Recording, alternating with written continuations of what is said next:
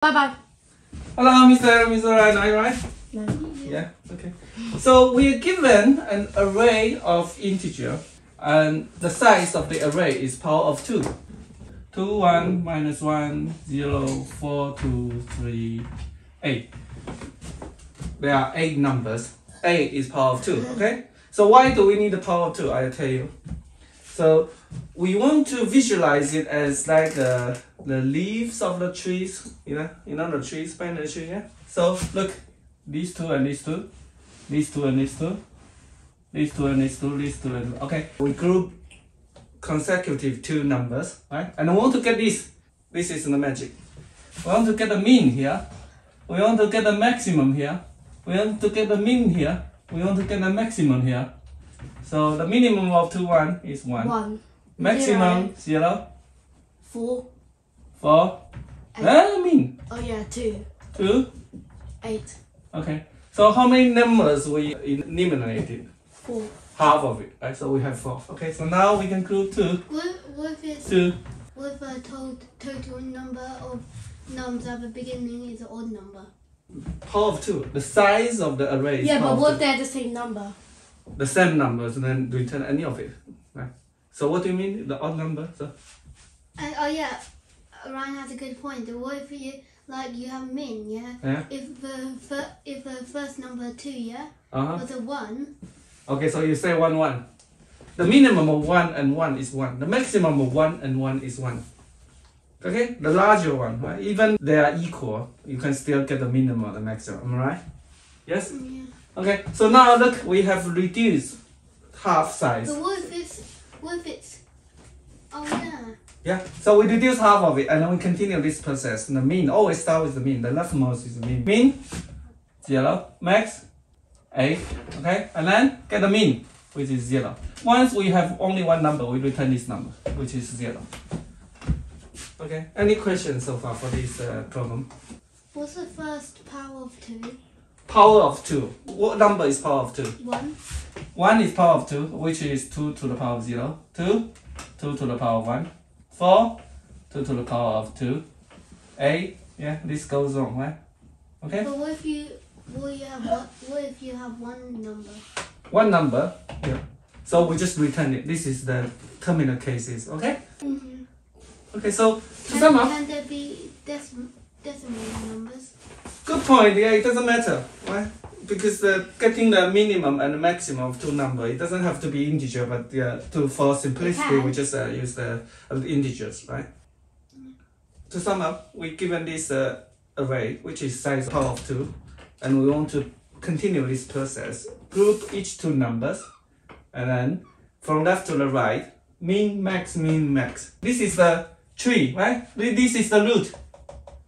Okay, so this is the root, 0. And then here, 0, 8, right? And then 1, 0. And then you see, this is a tree actually. We are given the leaves. If the height is h, the node is 2 to the power of h minus 1, n equals that. Right? This is a complete binary tree, right? I think it's perfect binary tree. Okay, I forgot the details. So I think it's called a completed. Is there balance? Oh, yeah, balance is the other story. Perfect, complete, and full. Okay, okay. Balance is the any trees, the left and the right. The data height is smaller or equal than 1. Okay, so this is the balance tree, right? But this is not, right? This is not. I mean, we're given this. What's your thoughts about this? I think you just work. I just think you just work through. I think it's kind of like the other. It's kind of like math. You're doing the same thing, but maybe you're just presenting it differently, forwards, backwards. But you're just doing math. Good job, yeah. Because this is kind of thing like you do what it says, right? You're told what to do. You just follow it. The steps. This is just called simulation, right? So that's good. This is kind of implementation problem. So we just implement what we are told. It's similar like yesterday, yeah? Do you still remember what are we talking about yesterday? What have we talked about yesterday? We were talking about numbers. What number? 100. Huh? What numbers? What's the problem we have talked about yesterday? I think it's subtract one number plus number. Ah, yeah, alternative, yeah, for memory. Yeah, I almost forget. Thank you for reminding me. Forgot. Yeah, okay. So this is kind of thing, simulation, okay. We can use the recursion, right? So if the array has only one number, then we just return it, right? Otherwise, we reduce it to half, right? Define f array, okay? N equal, we get the size. If n equal 1, if there's only one number in array, we return the first element. Otherwise, look, the new array, right? Let's say new array equals that. So we do this. For I in range, we start from the 0 up to n with step 2, right?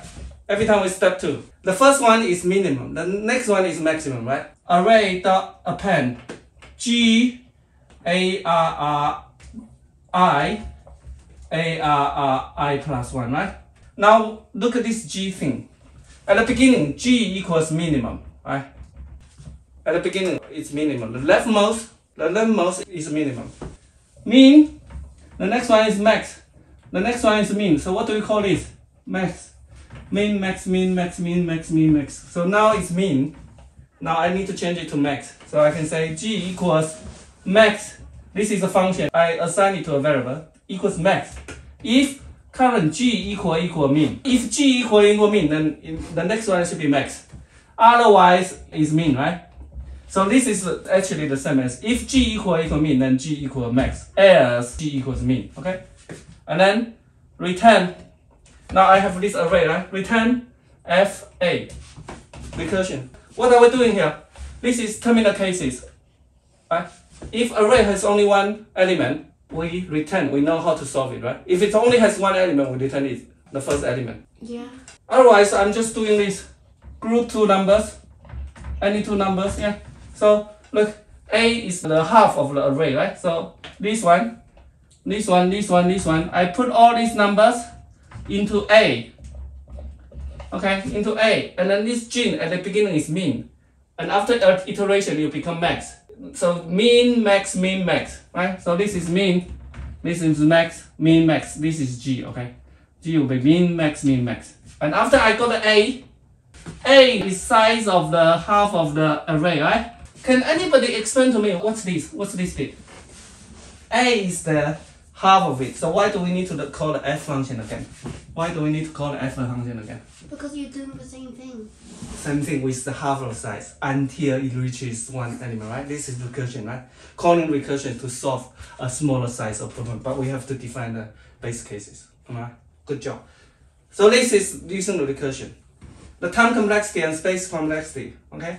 The space complexity, obviously, we need to use a new array to store the new element, half-size element, ON, right? The time complexity, how many steps? If there are n elements, how many steps to reduce to 1? There are 8 elements, how many steps to reduce to 1 element? 3. Yeah? Okay. 128, how many steps to reduce to 1? 6. Okay, so is it 6? No. 1, 2, 3, 4, 5, 6. Yeah, you are right. So Yeah. yeah. So it's log base 2. I'm not correct. If 8 to 1 is 3, then I'm not correct. Ah, okay. Because for 8 you count the 1. Yeah, log base 2n, right? Yeah, this is the log 2 function. Every time So we that reduce means the there function. must be 7. Yeah. So 4 to 1, and you were 64, 32, 16, 8, 4 2, 4 2. Okay. And that's 6. But you didn't count the 1, so it must be 7. yeah, good point. Details, okay? That's good. We're just changing mean, max. We can use another function called cycle. What's cycle mean? From iter tools.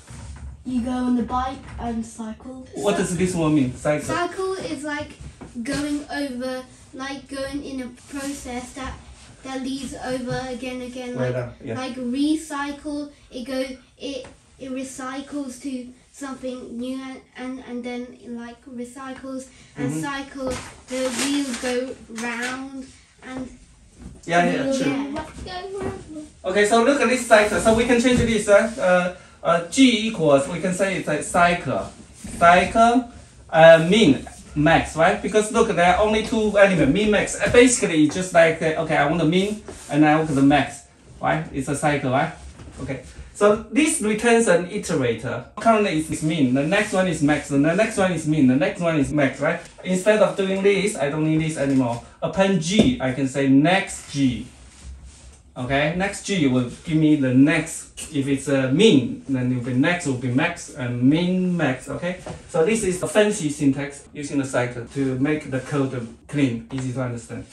The other way, we can use the queue to do it. So we just turn the numbers into the queue, and then every time we pop two elements, right? And then we push it back to the queue. Define FARR, Q equals DQ.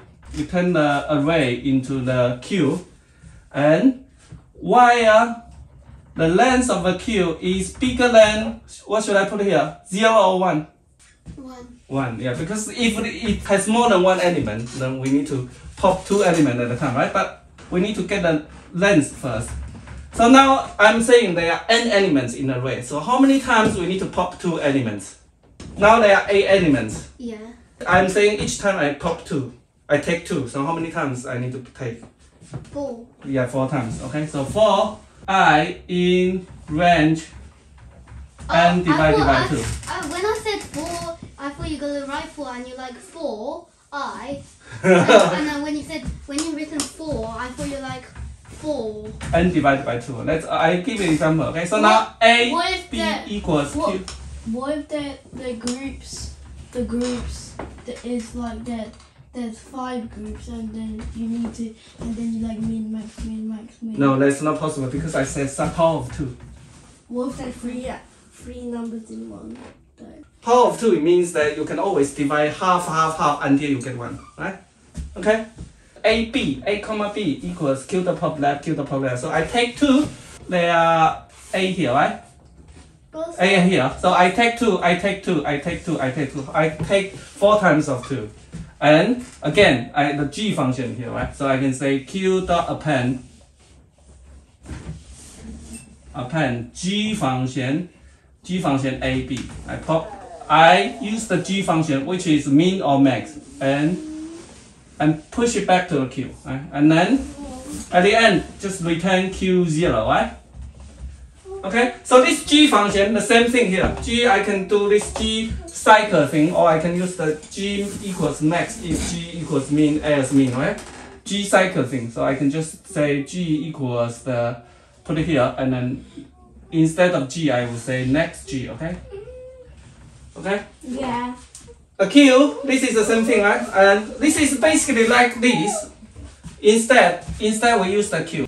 So this is the queue, right? This is the queue, 4, 4, 4, 4. So I pop 4 times. I take 2 at a time, and I do this max, min max, and I push it back to the queue. So this is I push it back to the queue here. I push back to the queue here. Push back to the queue here. Push back to the queue. And then there are 4, right? And I again do this 2 at a time until it only has 1 element, and I return it. Right? Make sense? Yeah. Okay. So far these 2 approach use additional space, right? A queue. Can we do it in place? For example, like we have array. We have array here. 1, 2, 3, 4. Just these 4 numbers. Can we do it in place? What do you mean? These 2 methods, I need to allocate another array, which is the min. This is 1. Max is this 4. This is another array. And then I do this min, which is 1. Okay. But instead of the allocating array, this is using the queue, this is using the recursion and an additional array. We can save this variable in place. 1, 2, 3, 4, 5, 6, 7, 8. Okay? There are 8 elements, right? So every time I cut in half, right? After the first iteration, there are only 4 left. So look, this one. So 1, 1, 2, this is 1. Okay, and the second element is 3, 4. Okay, look at what I did. This is bigger, 4. This is what? Smaller, 5. This is bigger. Hey, got it? Do you see this? I can override this. I can override. And again, look, 1 and 4, 4, 1. 5 and 8, 8. Okay, so every time I can override this variable, I need to cut in half. This n equals a at the beginning. The second iteration, n equals 4, and then 2, 1, 1. Because I'm writing the values, and I don't care what happened here. But in order to get these, if I'm iterating over this index 1, I need to get an element 2 times I. This is 2 times I. This is 2 times I plus 1, right? Okay, makes sense? I just noticed if you have the numbers sorted, the answer is the smallest number. How can you prove? I don't know, but It looks like it, right? It looks yeah, like it. because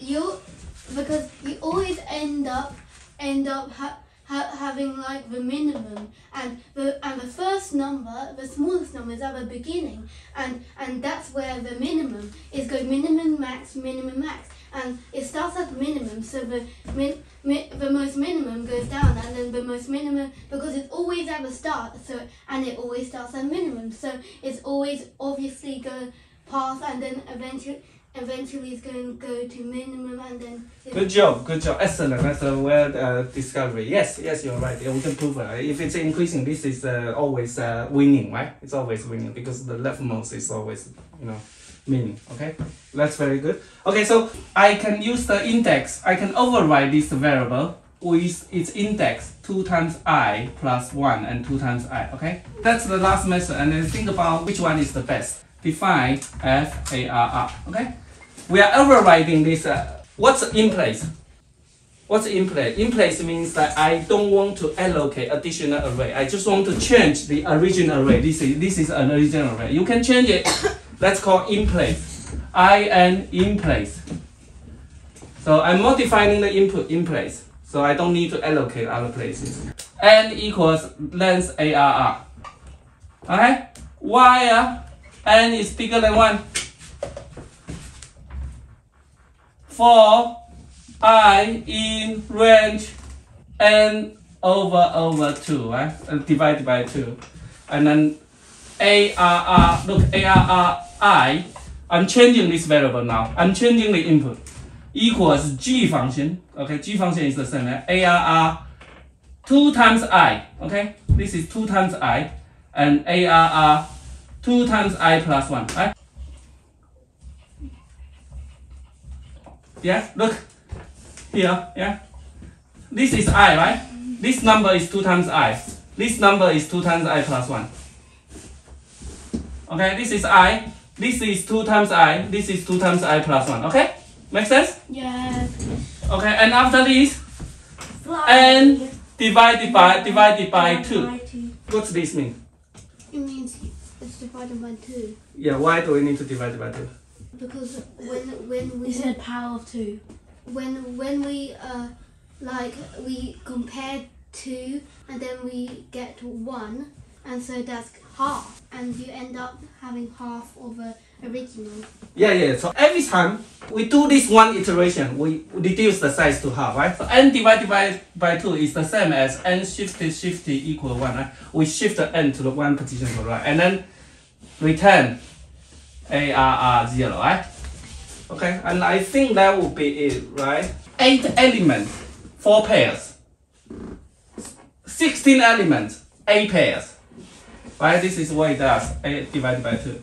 So 1, this original value 1 needs to take care of 1 and 2. This 2 needs to take care of 3 and 4. This 3 needs to take care of 5 and 6. This 4 needs to take care of 7 and 8. Okay, that's it. The time complexity is the same, log n. The space complexity of 1.